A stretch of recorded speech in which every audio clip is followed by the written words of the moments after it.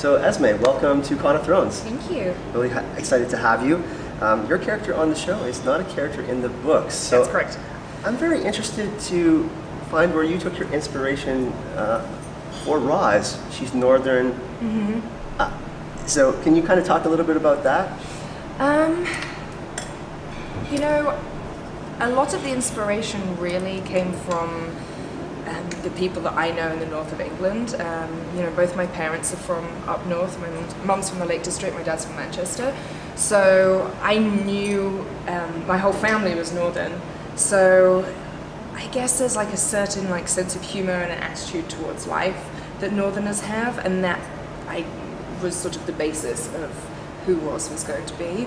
And as you said, she's not in the books, and they hadn't told me anything about the character arc. In fact, when I got cast in Game of Thrones, I was only meant to do that one scene with Tyrion in the first episode, so they didn't even know that they were going to keep me around as long as they did. So it was kind of fun getting to develop this character, and as it was almost like a dual process of me creating a character and then the writers seeing what I was creating and then going forward from there, and it would go back and forth. So it was really interesting. You're quite different from Shay, who's more of the associate, and then we have obviously the people in King's Landing. You had that more fun, playful attitude than some of the serious attitudes we saw in the show. So that was really interesting. So they kept you around. They really liked you then. Yeah, I guess so, until they didn't. So obviously you're in the first season you're interacting with Tyrion and you're interacting with Theon, and then you get to King's Landing. Can you talk about a little bit about your experience with King's Landing, because it's obviously a little bit different than your part in Winterfell? I think things got a lot more serious once I got to King's Landing. In Winterfell, I guess it was lighter and easier and simpler in a way.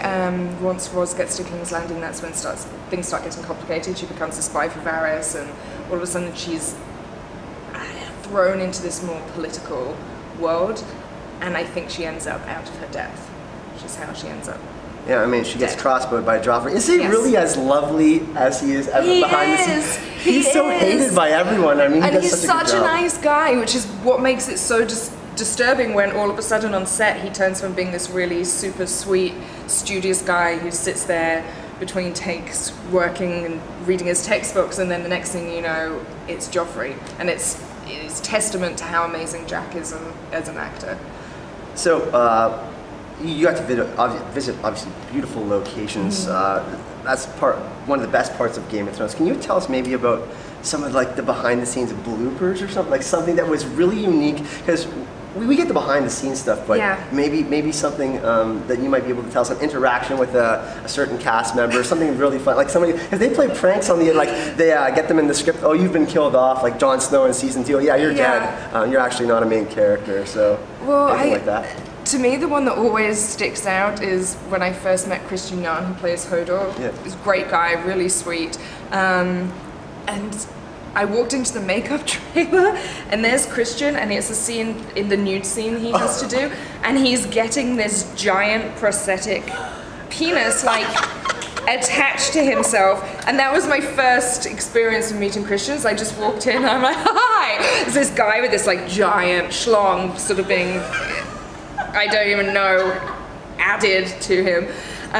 So that was pretty funny. That was the first, and he loves to tell that story as well, that's the first time we met. When I was watching the episode, I was just like, is that thing really swinging around like that? I know. It was like an elephant's trunk. It was very disturbing. So you've obviously been doing other works. Magicians, got to check you out on that. Can you talk a little bit about that? Yeah, Magicians is awesome. If you've not seen it, it's a little bit like Harry Potter, but way more grown up. A lot more adult content, I suppose. There's some gory stuff in it. There is some gory stuff. And there's some supernatural elements, obviously. Yeah. And it's fun. My character is fairly mysterious, and I don't want to spoil it for you if you've not seen it, but she has all kinds of different layers, and the show plays around with time and different worlds, so there's so much possibility for what can happen in that show. Yeah, it's a lot of fun. So, you know, Magicians, Game of Thrones, is there anything that you're going to be upcoming? So I'm in Supergirl. I have a recurring role in Supergirl. I think my episodes start airing, I believe, next week. I could be wrong, but I think my storyline's just about to start. That's on the CW, correct? That's on the CW, yes. And I can't tell you anything more. The Arrowverse and Flash yes. and all of that? Yeah. Mm-hmm. Okay, so I got a fun question. We've been asking, we asked Sibel this as well, and she kind of gave, you know, she was very close to Tyrion. She thought Tyrion would be a great pick for the Iron Throne, but have you watched? Are you caught up to date on the show? Yes. Oh, okay. yes. Yeah. So, I mean, we're still a big fan. We're all addicts here. But if you had to, by the end, if there is an Iron Throne in the end, who do you think would be a good choice to? Because we know things are going to kind of go south with the dragons and the White Walkers. There's going to be some problems. Who do you think would be a good choice for the Iron Throne? It's challenging because I think Varys, in a way, would be. I know. Everybody always gives me a look when I say that. What? Because I think that he's possibly one of the few players in the Game of Thrones who, I don't think he's evil and I don't think he has a selfish agenda per se. Tyrion obviously would be awesome, but then I don't really want to, I love Tyrion so much, I don't really want to curse him with him sitting on that throne because nothing good can come from I've never heard anyone say Varys. Obviously, in the books, his intentions are a little bit more different. Oh, I haven't read all of the books. So yeah, I mean, he's doing the kind of the Blackfire thing. But yeah, thank you so much for hanging out today, and we hope you have an awesome stay here at Con of Thrones, and hopefully we get to check out some of your stuff. Awesome. Thank you. Thanks so much. Cheers. Hey everyone, it's Kyle from Azor Ahype here. I had an absolute blast interviewing Esme. I got to chat with her a little bit before the interview. Really, really lovely, very smart. Beautiful, like I said, she was radiant and really, really positive. Had an absolute blast. Of course, if you are enjoying this Con of Thrones content, make sure you subscribe to the channel and like this video. I have a lot more coming. I have an interview with Sibel Kelly, who played Shay. I have an interview with Miltos, who plays Syrio. And we got another interview with Paula Fairfield as well. So if you're looking forward to more of this Con of Thrones footage, make sure you leave a comment. Let us know how we did in the interview. And of course, if you do want to support the channel, check us out on Patreon at Azor Ahype. You can sign up from $1 for $5, and it helps me to go events like these and get interviews and do fun stuff like this. So thanks again for watching, everyone, and I will see you all in the next video. Hype and love.